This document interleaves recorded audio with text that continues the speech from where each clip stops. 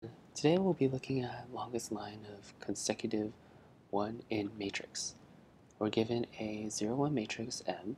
Find the longest line of consecutive 1 in the matrix. The line can be horizontal, vertical, diagonal, or anti-diagonal. And we have an example. So if we look here, the horizontal and vertical, we have length 2, and then the diagonal. Here we have length 3. In the anti-diagonal, we have length 2. So we see the greatest, longest line is the diagonal of length 3.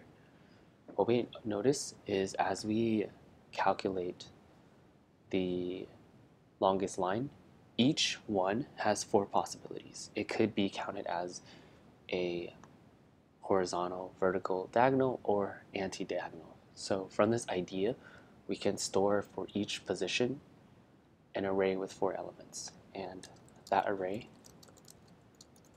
with 4 elements, it'll be 0, 1, 2, 3, where each of the elements represents a direction that it could form a line.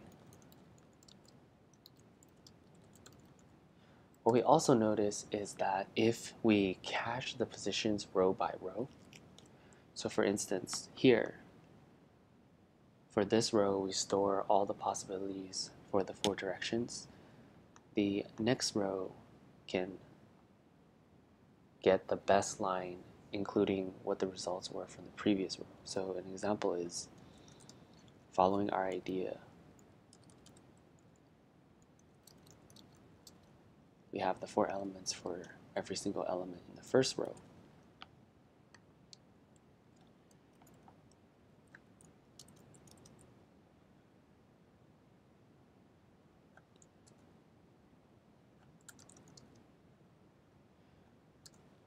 And each row will be looking at the previous row. So we have this called previous row. We'll call it DP. And this one will be the previous, and then DP will be the new row. So the previous row is 0 simply because when we look at the first row, there's no row before that. And we look at the first element. So we could write the indices to help understand this code a little bit more. These indices indicate the ith element in the row. So right now we're on row 1, which is here. And we see the first element is a 0. So we cannot update any of these horizontal, vertical, diagonal, anti-diagonal positions because there's no 1. Then we look at the next element and we see that there is a 1. So we look for what horizontal element we could have, and when you're doing horizontal calculations, you look in the current row and you look in the column before it. In the column before it, we have 0, and there's a 0, so we add 1 to it because this current element in 1 can be used as a horizontal line. Then for vertical, we look in the same column, but from the previous row. And in the previous row, because this is the first row, it will be 0. So 0 plus 1 also yields 0. Then we look at, oh, I see, I was off by 1.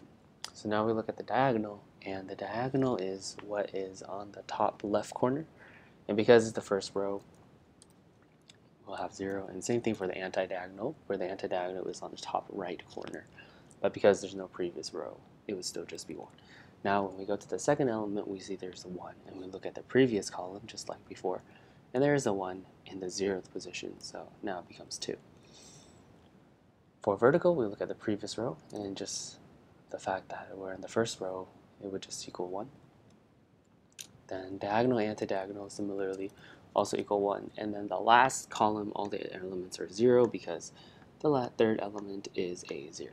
Now that we finished our DPN, we will save this DPN as the previous row, and then we'll initialize another 0 array to continue calculating for the rest of the matrix.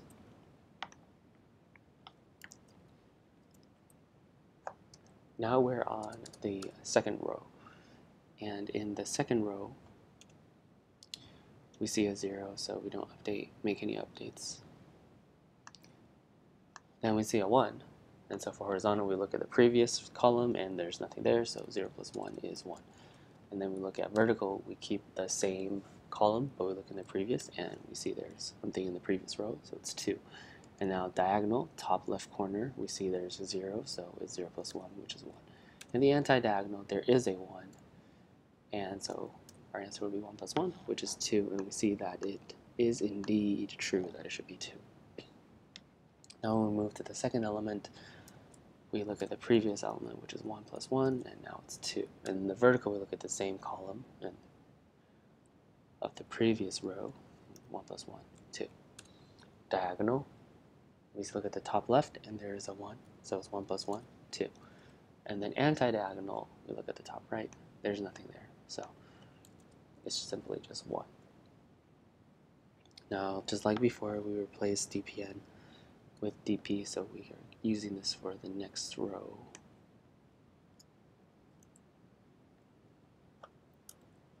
And we initialize this to all zeros. So we can calculate the last row.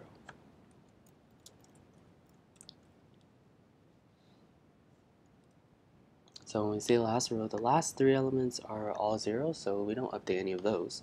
We just look at the last element, which is a 1. And we see here, horizontal, there's nothing there, so 0 plus 1, 1. Vertical, we look at the same column, and there's nothing in the previous row, so it's 1. Now the diagonal, we look at the top left, and there is a 1,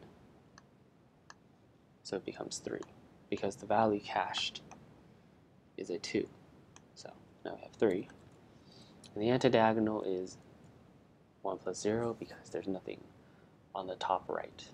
So now we see that the maximum is 3, and then it's for a diagonal, which looks correct. And we went through a lot of cases here, and I'm confident that these cases are good. So let's write the main idea and begin the code.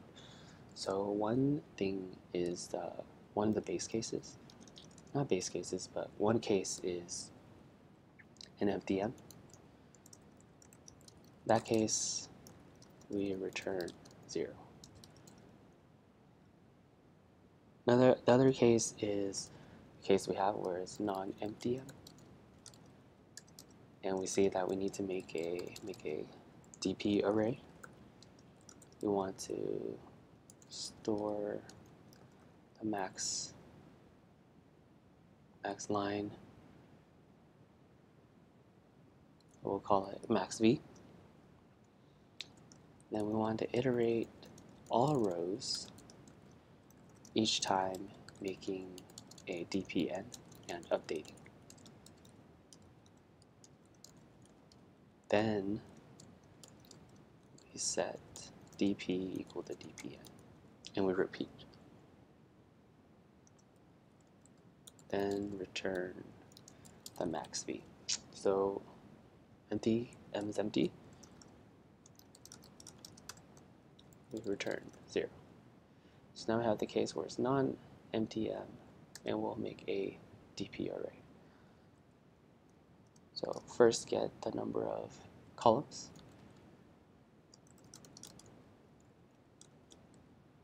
And we'll store, we'll have a max v variable equals 0. Iterate all the rows. Each time we'll make a dpn.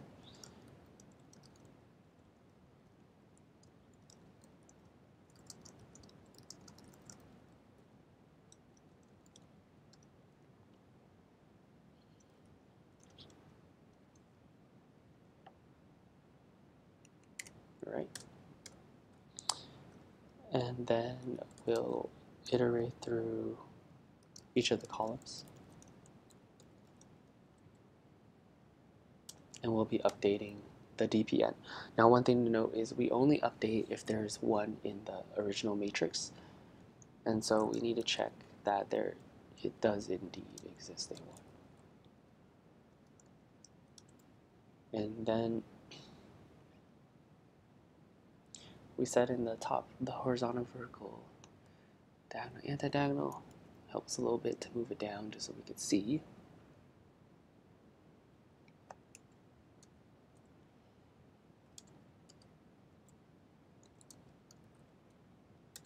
Okay, so if we want to update the horizontal, it would be J because of the column, and it's the 0.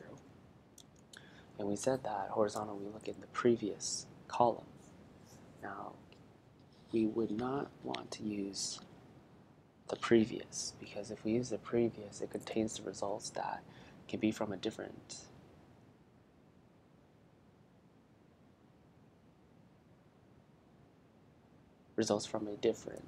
direction. So we look at the previous row in DPN.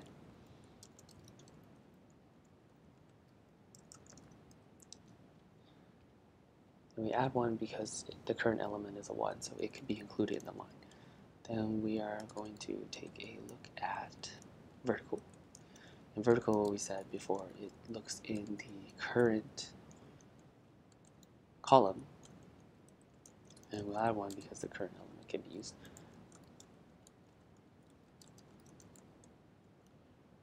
And then for diagonal, it's the top left corner, so we need to look at 1 column to the left, and then 2 for the direction. One thing to know is we need to make sure it's in pounds. So if the j is greater than 0, we know that it's possible we would not index out of bounds. But if it is out of bounds, then we'll just have a diagonal of 1 where this current element will start. And now last but not least, we do the anti-diagonal. And the anti-diagonal is from the top right corner, so we'll do j plus 1. The direction is 3. That's where we designate the position. And like the diagonal, we also have to check that this is inbound. So we need to make sure that the j is less than the number of columns. Otherwise, we will not be able to do plus 1. And now we calculate what the maximum is. We cache the maximum. And each element in the column will contain the best, for that direction, the longest line.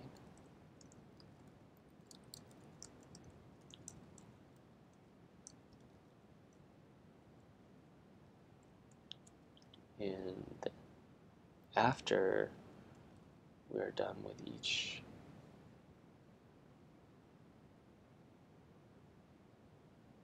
row, we have to update we have to store the new DP as the previous DP so that the next row can reuse this.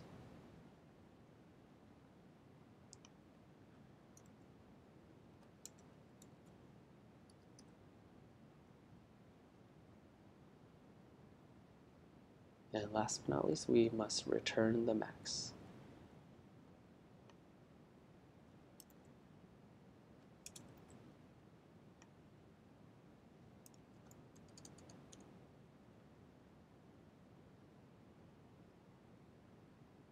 Right here is where we're updating it, so let's put the comment there. Now return the max.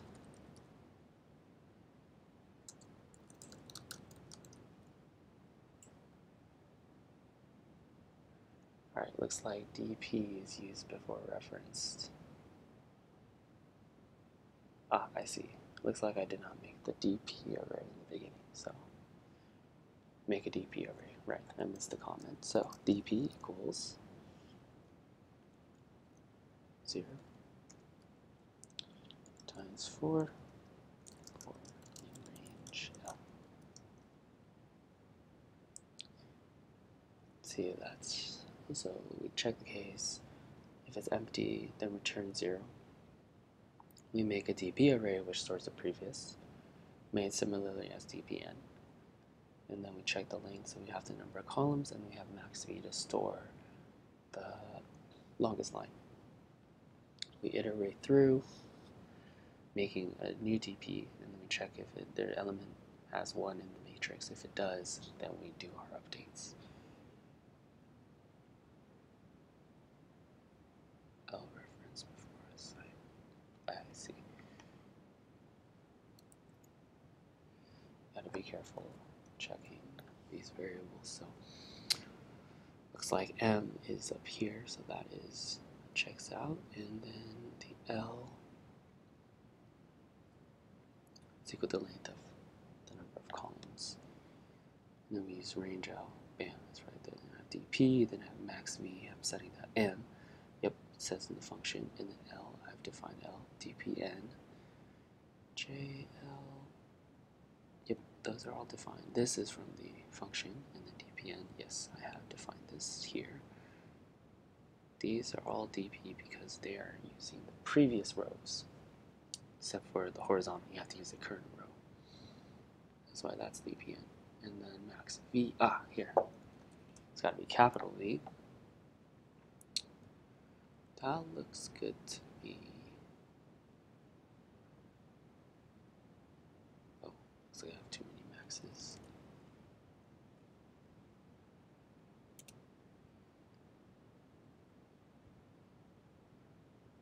Oh, out of bounds.